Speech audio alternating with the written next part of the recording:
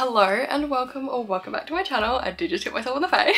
I hope you guys have been having a really good week, but it is that time of the, I want to say that time of the month again because I don't do this once a month, but it is that time where I'm going to be doing another reading wrap up. I feel like I do a reading wrap up sort of every 8 books that I read, which is not once a month, but I feel like that keeps it regular. That keeps it good, it keeps it fresh, keeps it not too often, but still regular enough. Anyway, let's jump into the video. I have 8 books, as I said, to tell you about, tell you my review, my thoughts, my feelings, everything. And that comes to a total of 2,215 pages, which is quite impressive when you put it like that, I'm not gonna lie. I've read 8 and a bit books. The bit is a book that I DNF'd, but I got to like 56% in it, so I'm gonna give it a little review anyway because I had a couple of people ask me about it, so I was like, I'm gonna include it. I did also break down another statistic and that was my average rating. It's been a little rough. I feel like I've been in a bit of a slump. All of the books that I've read, bar maybe like a 1 or 2, have been pretty mediocre. So my average rating is a 3.6 star. And obviously all of the books that I've read in the past like month, 2 months, 2.5 months have been romance books because I'm in a romance mood. Also, before we jump into it, I like to rate my books on a star rating, which is pretty self-explanatory. I feel like we're all pretty comfortable with the 5-star rating. And then I also like to rate them in terms of spiciness. So my spicy or my chili rating is mostly about the quantity of smut in a book, but quality does sort of influence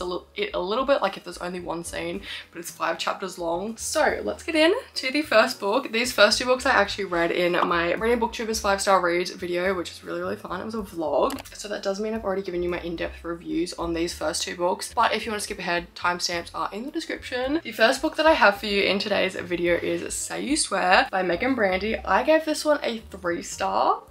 And I gave it a 1.5 out of 5 on my spicy scale. There was a couple of scenes, but for the thickness and the length of this book, it's like 500 and something pages. There was maybe like 2 or 3 scenes, maybe 2. Say You Swear follows Noah and Ariana, and in my opinion, it sounded like it had a pretty interesting plot. Ariana spent the summer with her brother and his friends and did have a little fling with one of them. However, he broke her heart. He's an She's ready to move on and enjoy her first year of college. Although during like a little bit of a beach party during the summer, she did meet Noah, and Noah is our main love interest. So she met him briefly and she kind of bumps back into him when college commences because he is the football team captain and her brother and his friends are on the football team. So they all kind of run in the same circle. Noah may potentially just be the biggest sweetheart in literary history. This man is so lovely, so respectful, knows how to cook. Hello, he is the full package. However, even Noah Riley couldn't save this book for me. As I said earlier, the plot did sound interesting and I, for the most part, enjoyed it, save for a few cringy moments. Megan Brandy's writing style, I don't know if it's her writing style in general or if it's just in this book because this is the only book that I've read from her, but her writing style is really not for me. I found it incredibly choppy and just like so hard to make sense of anything. We also got introduced to all of the characters, and there is a plethora of characters because it's sort of like a family setting at the beginning of the book with like all the extended family. We got introduced to all of them within the first like 20 pages, and as they popped back up throughout the book, it was never explained again who they were, which maybe if you're familiar with the universe this book is set in, that's not an issue for you, but for me, trying to keep track of that family tree and know in my heart and my mind that 2 of these people aren't related as they are like hooking up, it was interesting to say the least. So yeah, I am a little bit sad to say that I didn't love Say You Swear, and I still have kind of like mixed emotions towards it. We'll just have to see if I pick up another Megan Brandy book in the future. Next up, I read Addicted to You by Krista and Becca Ritchie, and I gave this one a 4-star and a 1 out of 5 on my spicy scale. There was scenes and like a lot of talk about sex in this book, but I don't know that there was really many on-page scenes, so I don't really know how to rate it in that regard. I am like almost positive that a lot of you are going to be familiar with Addicted to You, but in case you're not, we follow Lily, who is a sex addict, and Lo, who is a high-functioning alcoholic. And this book is essentially the highs and the lows of their addiction and how they enable each other and then pick each other back up to do it all over again. I really liked this book, which I feel like is an unpopular opinion. I feel like not a lot of people like the first book in this series, but I enjoyed it. I'm unsure if it's a good representation representation of addiction or not. I've sort of looked into it a little bit, but I couldn't really find anything solid, but it was still really interesting and quite entertaining to read. I, controversial opinion, quite liked both Lily and Lo as characters. They're absolutely toxic for each other and not like the best people. I am really excited to kind of read the next book and the book after that to see how their addictions progress and how they recover, because they are going to recover, and I'm really looking forward to how that kind of shapes them as characters and affects their relationships and how they're gonna like grow and move on. And yeah, I really like this book. I also loved the found family aspect of it. Even though the found family is only really just getting started, we get introduced to Lily's bigger sister, I want to say, Rose. I love Rose. Love her, she's great. And we also get introduced to Connor and Reich, who are both such interesting personalities. They really add this like fun dynamic to the group, and they all just like want to help Lily and Lo and be there for them. But yeah, I really enjoyed this book. I need to not let myself forget about the series because I really actually quite enjoyed it. I also loved the writing style, like in contrast to reading Say You Swear before this one, and then coming to such like a polished, such like a fluent writing style, easy to understand. Oh, it was incredible. It was so nice. It was just lovely. I felt right at home. So just a forewarning, at this point I just finished A Fate Inked in Blood by Danielle L. Jensen, which I reviewed in my last reading wrap up. But that book, she set my expectations high and she met them. So every book from here on out, sort of the next 4 books, were just a little bit mediocre, put me in a bit of a slump. The next book that I read was Crossroads by Devney Perry. I read it on Kindle Unlimited, so I'm just gonna slap the cover up. Addicted to You by Krista and Becca Ritchie is also available on Kindle Unlimited, at least in Australia, and Say You Swear has been traditionally published, so it's not available on Kindle Unlimited. But I read Crossroads by Devney Perry and I gave this one a 3.5 star and a 1.5 out of 5 or a 2 out of 5 on the spicy scale.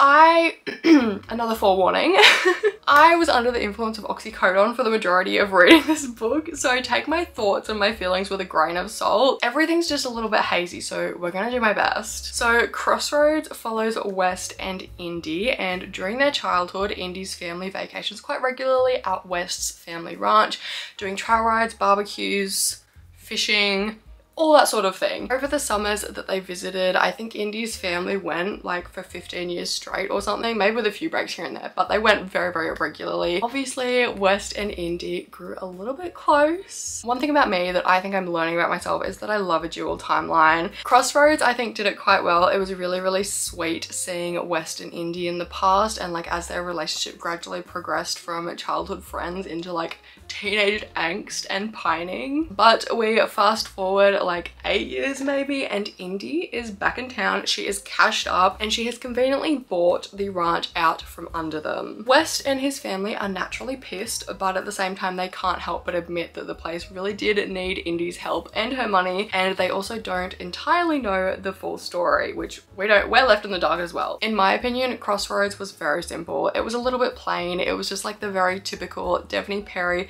palette cleansing sort of romance book. There wasn't a whole lot of like mystery subplot or anything like that. It was just a very straightforward romance book. I didn't mind West and Indy together, but at the same time they didn't feel like the most whole or most fulfilling characters, but I still enjoyed it. It was a bit of a mindless read. Again, wasn't fully conscious, wasn't fully cognizant while reading this book, so we're just doing our best, but I think it was still good, and I'm definitely interested in reading the next one in the series. Moving on to our next mediocre read, I read Watch Your Mouth by Candy Steiner, and I gave this one another 3.5 stars, and I gave it a 3 out of 5 on my spicy scale because there was quite a bit of smart, maybe even a 3.5 out of 5 on my spicy scale. Watch Your Mouth is a loose interpretation of a hockey romance. It takes place during the off season, so there's not a whole lot of hockey talk, but he is still a professional hockey player, and our professional hockey player is Jackson and our heroine is Grace. This is the second book in the Kings of the Ice series by Candy Steiner, with the first one being Meet Your Match, which is over here, and Grace in Watch Your Mouth just so happens to be the little sister of Vince, who is the main male character in Meet Your Match, and Jackson just so happens to be Vince's best friend. So we're a little bit forbidden, we're a little bit taboo, we're a little bit blurring the lines, we're a little bit putting the friendship on edge. So what kicks off this book is that Grace is going through a breakup, and there's a little bit of miscommunication, a little bit of a misunderstanding, because Jackson offers to take her on like a little Sunday drive, and Grace misinterprets that as going for a summer-long road trip across America. And obviously Jackson's got nothing better to do. He fancies Grace a little bit, so he toddles off and goes along with her, and they find themselves on this big road trip trekking across America, seeing all the sights, all while trying to fight feelings for each other. And then inevitably things happen, relationships progress, and they then have to try and hide it from the media and especially from Vince. So I don't think road trip romances are for me. This is my third one, I think, and I've not really loved a single one, to be perfectly honest. I don't really understand what it is about it that I don't like. It could be the like lack of place in the book, like they're going to so many different locations that you can't really get a feel for like the atmosphere and the environment of the book. Maybe that's what I don't like about it, but anyway, I don't like road trip romance books. And to be perfectly honest, I didn't love either character in this book either. Grace, I'm not sure I liked her because she might be a little bit too close to home for me. I don't like being called out. But Jackson is not my cup of tea. He was okay until he was rude to a hotel receptionist, which I don't really know why you'd include in a book. Like, there can be other flaws in characters. But anyway, just from that point onwards, he was just like giving me such big male manipulator vibes, like glaringly obvious red flag energy. He should be on a watch list of some kind. Just didn't like him. Just didn't like him, which does break my heart to say because I absolutely adored Candy Steiner's Red Zone Rival series. I love that series so much. All of the guys, all of the girls, all of the characters in those books, I adore them so much. But so far this series has been a little bit of a letdown. I do have high hopes for Learn Your Lesson, however, really hoping that one can claw me back. And I also am interested, there's another book in the series between like the Team Dentist and like the Rookie.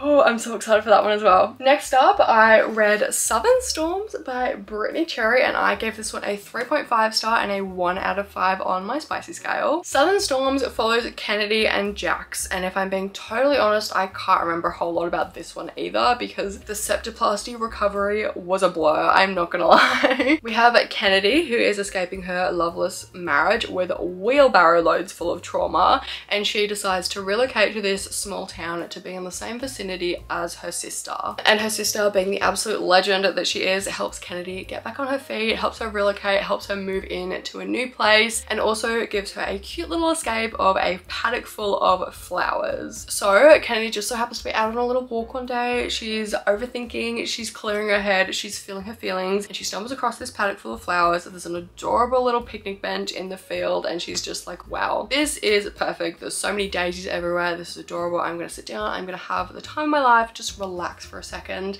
However, turns out this cute little paddock is not actually public property, owned by Jax, and Jax is this small town's proclaimed black sheep. He's grumpy, he's moody, he's not particularly friendly, and he decides to kick Kennedy off his land. There is something a little bit familiar about Jax though, and turns out he is the moon to Kennedy's sun, quite literally, because that's the nicknames they gave each other. Kennedy and Jax actually went to the same summer camp together, and they became very fast friends, hit it off immediately, just understood each other on such a deeper level until Jax's of a father decided to take him away from the summer camp, completely block him from going whatsoever, and cause him to lose contact with Kennedy. As I was writing my review for Southern Storms and kind of like jogging my memory, it has me questioning if Watch Your Mouth deserves a 3.5 star, because if this is 3.5 and this was actually pretty good, had some good plot, well written, and Watch Your Mouth was a 3.5. Anyway, we're gonna keep going. I quite enjoyed this book. I really liked their gradual reconnection and how they kept sort of discovering just small things about each other that like would jog their memory, and then they'd be like, no way, not possible. I also really enjoyed how Brittany really leaned into the like stereotypical small town with like all the gossip. There was a allegedly crazy next door neighbor, which turned out to be the sweetest little old meddling little lady. She was adorable, loved her.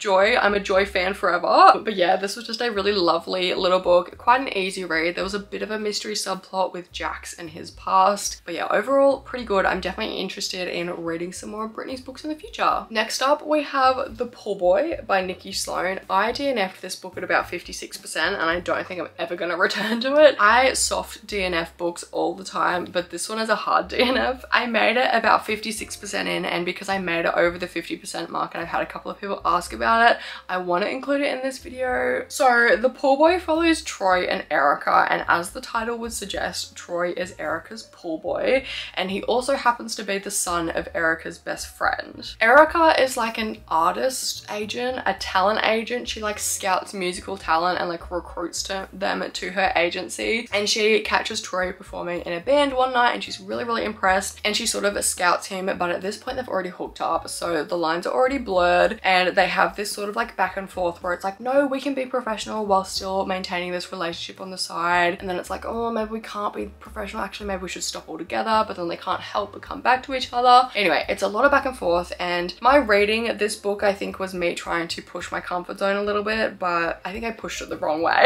I've never read an older, oh actually that's a lie, I have read an older woman trope in a book in Lessons in Corruption by Gianna Darling, but I haven't read one quite to this extent. There's like something like a 20-year age gap, and you know, me being 21, me not being interested in anyone younger than me whatsoever, I just felt a little bit uncomfy reading this book, and I do think there is like an audience out there for it. I'm just not a part of it, but I'm still happy that I tried to read it, and honestly, if you think that The Poor Boy sounds like it might be up your alley, I definitely encourage you to read it. I really enjoyed Nikki Sloane's books in the past, especially The Frat Boy. Love that book so much, and I think her books are written well. The content in The Poor Boy in specific, I just don't think is for me, so I'm gonna DNF it. I'm gonna move onwards. I'm still gonna read Nikki's books and we'll see where she takes me. Next up, I read two little novellas from the Improbable Meet Cute series, and this was my kind of attempt to get out of my book slump and like get myself reading again. So the first one that I read is The Worst Wingman Ever by Abby Jimenez, and I gave this one a 3.5 star, and like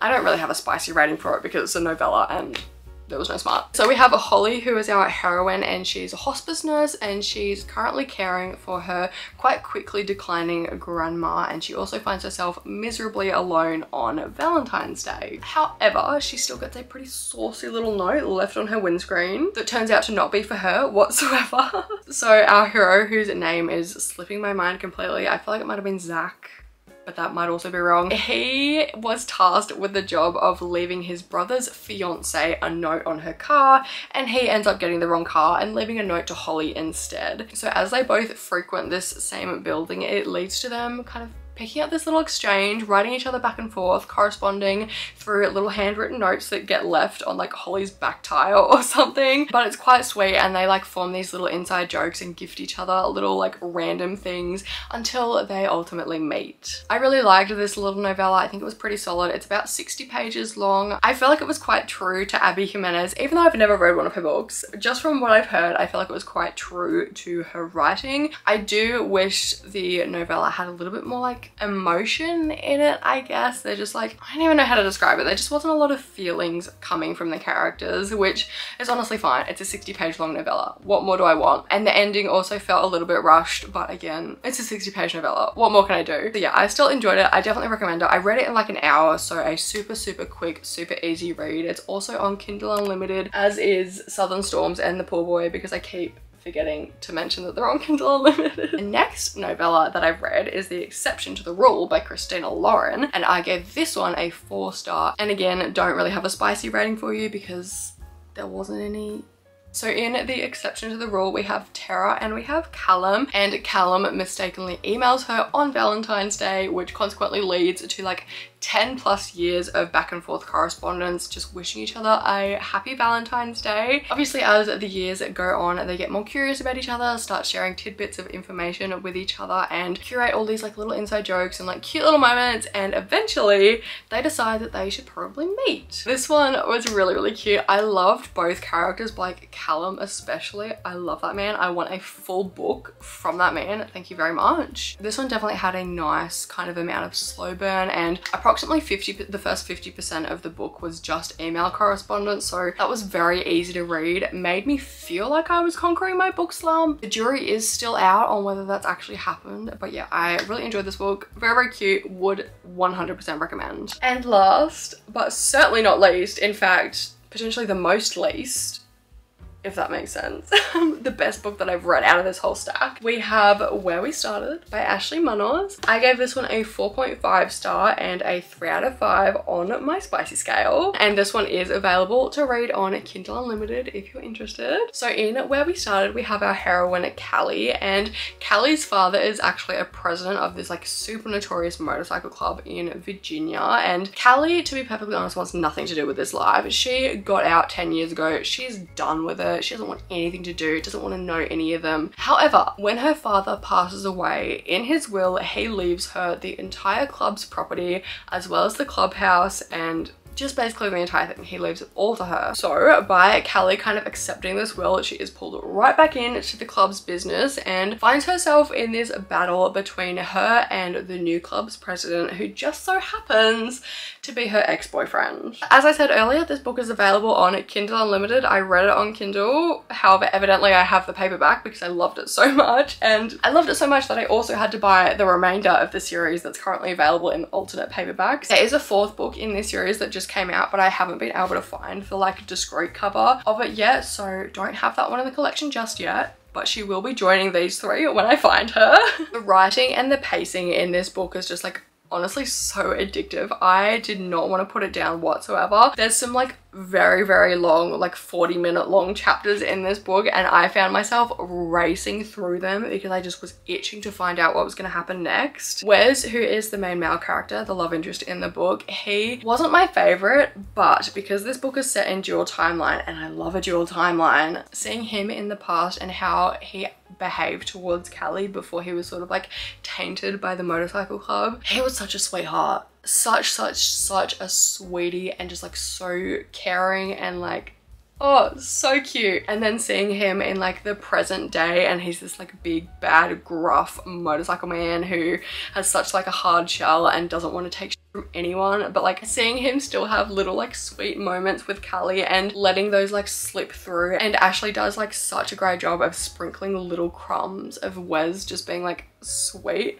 Oh, it was just written so expertly, and I really enjoyed it, and all the crumbs, and I ate it up. I really did. I also loved Callie. I think she was a great heroine, and conveniently, when she returned to the town, she actually brought her best friend with her, who does just so happen to pop up in the second book. So she's the main heroine in the second book, so I'm really excited to read that one. I loved Laura in this book, so I'm excited for her book. And yeah, I can foresee this series becoming one of my new favorites, hence why I bought the paperbacks, because God, I just love this first book so much. Like, it's giving me that same addictive feeling that I had when I first read the Born in Blood series by Cora Riley. Like, I want to read them so bad, and I love them so much. Anyway, with that, we have come to the end of the video. I really hope you guys have enjoyed. I quite enjoy kind of like going back and catching up on what I've read when I do these reading wrap-ups, because quite often I forget about them. I forget about all the books that I've read. Yeah, I had a really good time. I definitely feel like I'm sort of reigniting the spark for reading that I feel like I might have lost for a little while there, so that's really exciting as well. Thank you guys so much for watching. I really hope you found some new books in this video. Potentially, if you've read any of them, please comment down below letting me know what you thought about them. Yeah, thank you guys so much for watching. Once again, if you did enjoy this video, please don't forget to like, comment and subscribe, because I would love to have you here. My Instagram and my Goodreads are also always linked down in the description if you want to check them out. And yeah, thank you guys so much for watching, and I will hopefully see you in the next one. Bye!